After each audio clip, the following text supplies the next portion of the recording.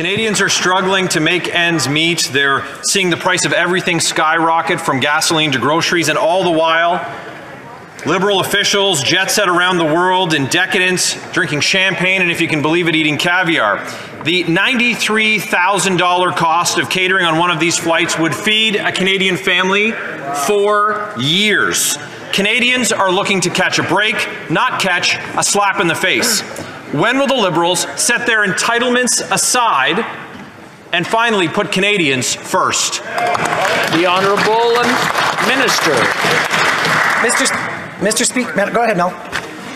The Honourable Minister for Foreign Affairs. Mr. Speaker, obviously we know that inflation is having an impact on Canadian lives, but I would like to take my colleague back on memory lane when he refers to the expenses linked to alcohol. 348 bottles Stephen Harper's delegation took when heading to South Africa in 2013. So I know that I just wanted to state the facts, and of course I hope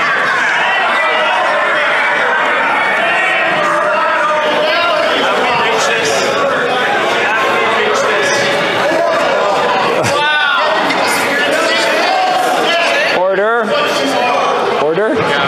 So that justifies your corruption. Yeah, good one. Order.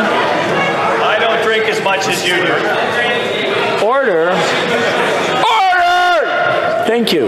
The Honourable Minister, please continue. well, I think clearly member opposites need to take back their fake outrage. Thank you. Good job. Good job.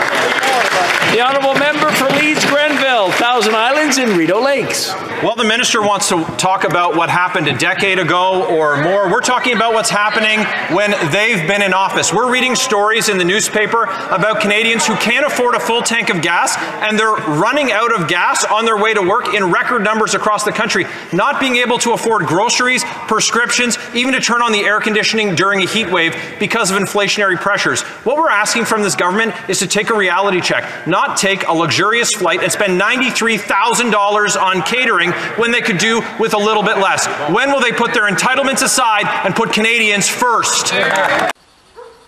Using Harper as an excuse for this is absolutely ridiculous.